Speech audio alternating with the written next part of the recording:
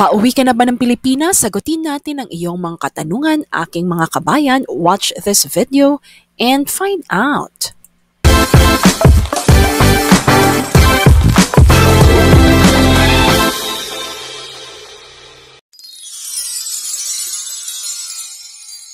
Hi mga travelers! Welcome back to another episode of Jamey Iris TALK TV kung saan sasagutin po natin ang iyong katanungan, aking mga kabayan. Inimbitahan ko po kayo na mag-subscribe na sa ating channel. Click nyo po yung subscribe button at notification bell. For our first question, from trending videos, sabi niya, ma'am, paano pag wala sa list yung airline name? Hi, trending videos. So, great question yan. It happens, there are times maybe yung mga bagong flights na yon hindi naka-register initially sa etravel. So, this is what you have to do. Please access nyo yung etravel at kapag nasa step na kayo wherein you have to complete your travel details, makikita ninyo after traveler type, di ba, pipiliin mo aircraft passenger, and then pag name of airline, wala naman kasi silang option na others. So, please click the small square box na nakalagay special flight, nakatanong doon in question mark. Please put or place a check mark, and then you will see a small box na nakalagay below, specify special flight number. So, pakilagay na lang yung flight details nung flight mo na wala doon sa list ng name of airlines ng etravel.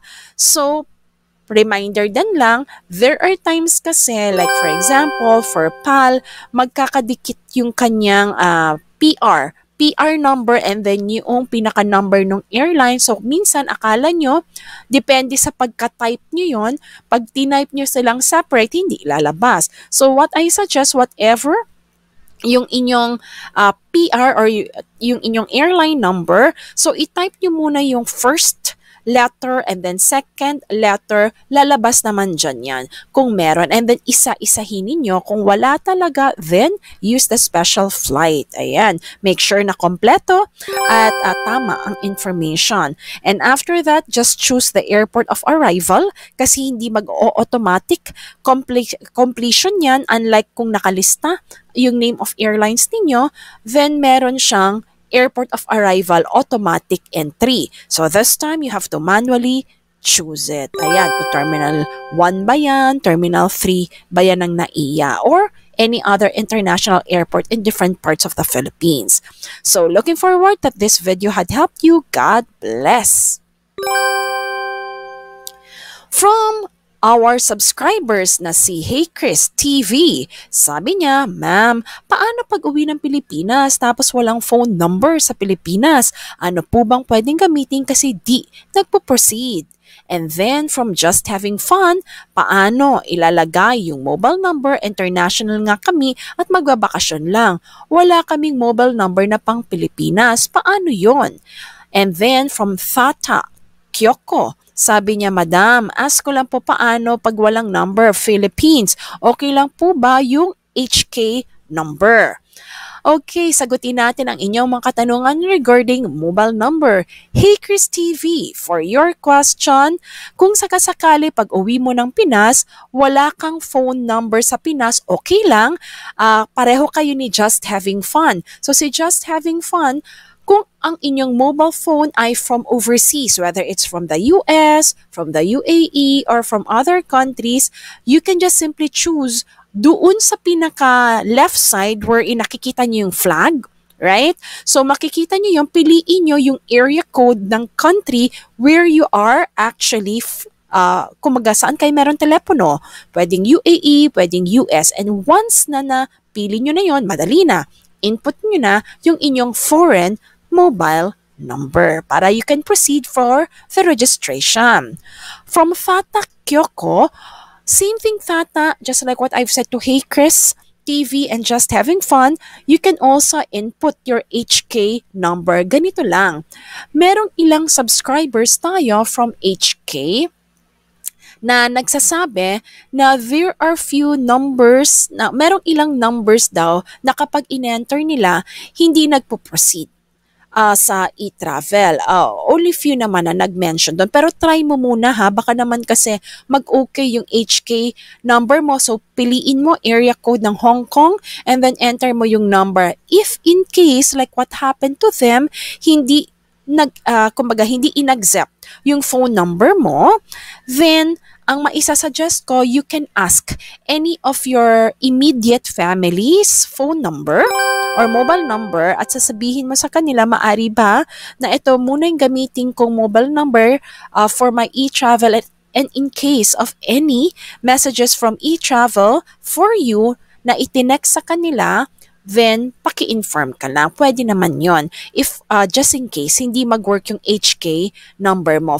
But for other countries, wala naman po tayong nakikita or nababalitaang nagkaka-challenge kapag in-enter nyo po yung inyong foreign number for your mobile phone. So with that, hey Chris TV, just having fun and Tata Kyoko, looking forward na nakatulong ang information natin for all of you.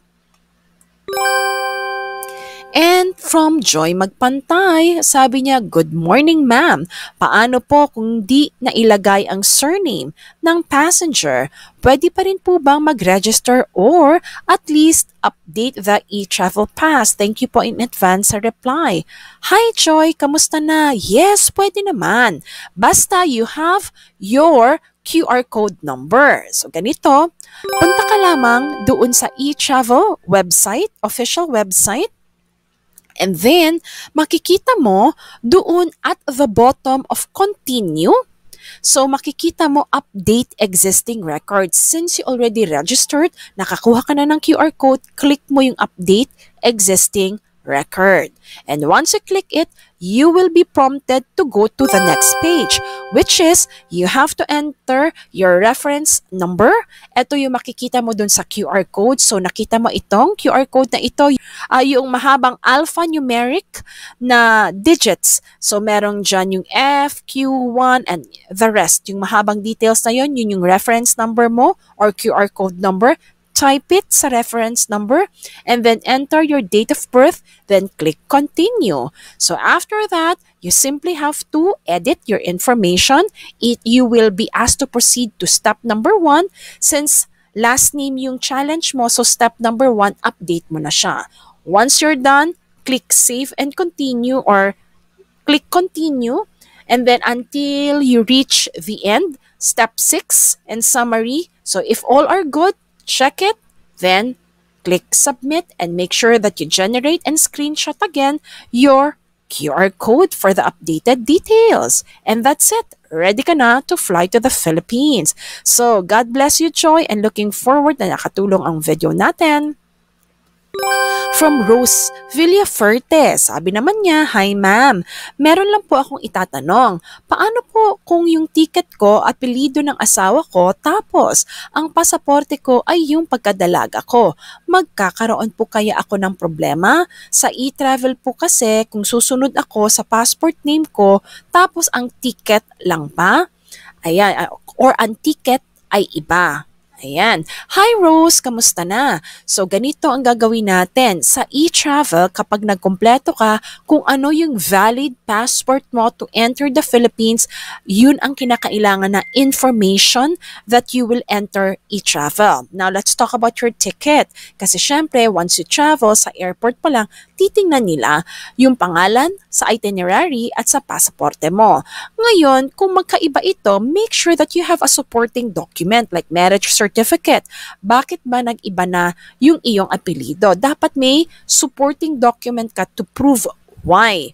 So, kung may marriage certificate ka, please bring a copy so that at least you can prove to them. You can also show them your, let us just say, yung ibang IDs mo. Halimbawa na nag-change na yung apelido mo kasi nga naging married ka na. So, show them a valid ID na nag-change na yung iyong, kumbaga, apelido. So that at least hindi ka magka-challenge sa airport. So please make sure your documentation to prove your kumbaga identification must be complete so that less challenges or no challenges at all. God bless you, Rose. From Leticia Balasilio, sabi niya, Ma'am, kapag walang e-travel, ano pong mangyayari sa akin sa airport? Hi Leticia, kamusta ka na? So what airport ba are you flying from? Ganito, for e-travel naman, ginawa na siya since early this year, 2023, na hindi mandatory for you to actually board from your point of origin ang e-travel. So halimbawa, maglilipad ka from the UAE, papaliparin ka pa rin nila kung wala kang e-travel kasi inaalaw na pwede itong ikumpleto sa airport sa Pilipinas. Pero pagdating mo sa Pilipinas, hindi ka pwedeng hindi magkukumpleto ng e-travel. Hindi ka nila papapasukin sa immigration area at hindi ka makakalabas ng airport nang walang e-travel because it's a mandatory requirement. So yun ang mangyayari kapag sakasakali na wala kang e-travel, na nag-travel ka, lumipad ka, napalipad ka from your point of origin, pero pagdating mo ng Pilipinas, saan mang international airport ito, sasabihin pa rin sa'yo, magkumpleto ka ng e-travel. So yun, so you have to ensure that you log into the internet, complete the e-travel there. So it may take some time. So my advice, kahit merong ganong provision na sinasabi nila na pwede kang mag-complete ng e-travel sa mismong airport before immigration, sa bahay mo na lang to kumpletuhin, Leticia, kasi less hassle ka para mabilis mo ding makasama ang mga mahal mo sa buhay from the airport in the Philippines. Kasi alam mo naman, pagdating natin sa Pilipinas galing overseas, medyo challenge ang internet dahil ang daming gumagamit sa airport.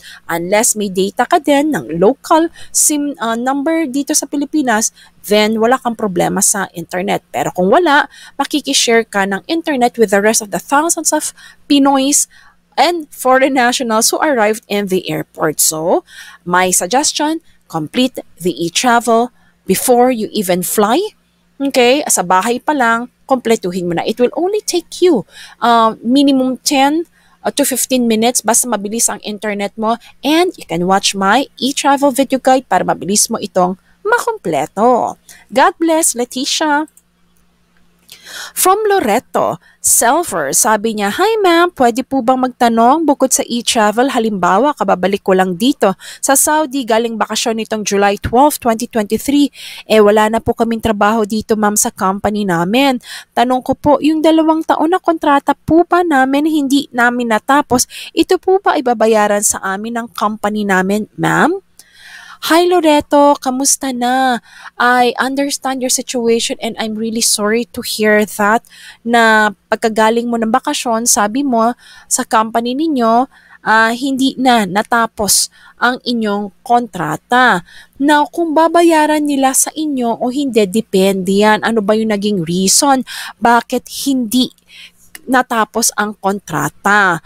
So, you can ask your HR personnel about this, and kung sakasakali na alam mo yon, hindi clear pa din sa inyo kung ano yung sagot, but hoping that the HR people can explain to you ano ba yung nasa kontrata, ano yung reason why hindi na kompleto, and what will be your entitlements na makukuha ninyo, kung bibigyan ba nila kayo ng kumbaga compensation for the months na hindi na kompleto, kasi depende yan depende sa naging situation, ano ba yung reason bakit hindi na naipakompleto sa inyo yung kontrata. So the best people to answer this will be HR. Now, just in case you don't find satisfactory yung sinabi ng HR, you can always double check sa agency na nagpadala sa inyo, ano ba talaga yung pinirmahan in situations such as this, ano ba yung rightfully for all of you, so that you can get the information at makuha mo yung ganang benefits or any compensation na dapat para sa iyo o sa inyo. God bless, Loreto, and of course, maraming salamat sa ating mga viewers. From Edith Posadas, or Posads. Sabi niya, thank you so much po ma'am for the prompt update. Miss Jamey, more blessing and many more subscribers ahead. Naku, Edith, thank you so much. And claiming na marami pa tayong matulungan nating mga subscribers.